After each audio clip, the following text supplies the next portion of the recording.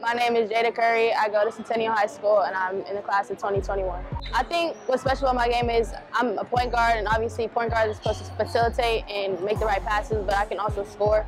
So I'm kind of a combo guard type, and I think that makes my game special. And how are you balancing academics and athletics?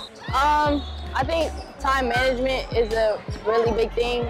I plan out my weeks, and just kind of write down what I need to do, what tests are coming up, things of that nature.